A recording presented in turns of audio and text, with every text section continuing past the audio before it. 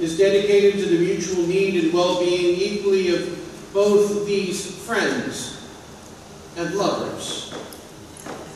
It is in the spirit of this celebration and the joy made manifest by Shane and Lissette that we are all made welcome in this place.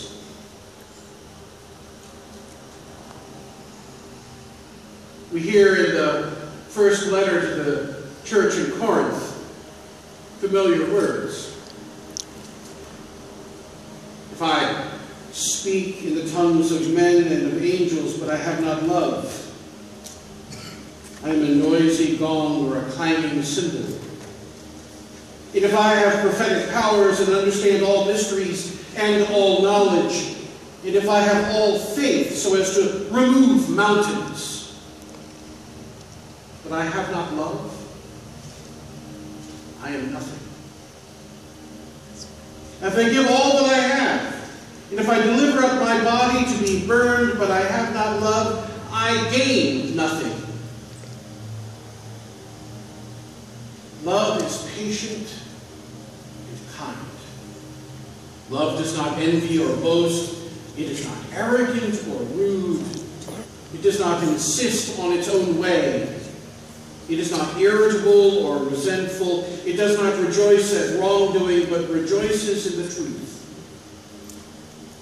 Love bears all things, believes all things, hopes all things, endures all things.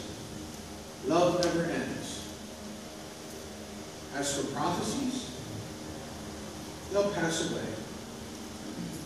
As for tongues, they'll cease. As for knowledge, it too will pass away. For we know in part and we prophesy in part, but when the perfect comes, the partial will pass away. When I was a child, I spoke like a child. I thought like a child. I reasoned like a child. When I became adult, I gave up childish ways.